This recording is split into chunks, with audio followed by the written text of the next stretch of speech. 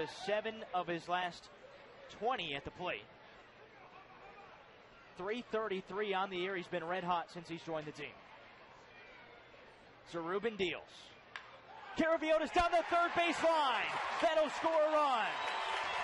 Over to third, Marcus Wilson. Hobson is going to wave him. The throw comes in from the corner, cut off, and sliding in for the go-ahead tally is Marcus Wilson.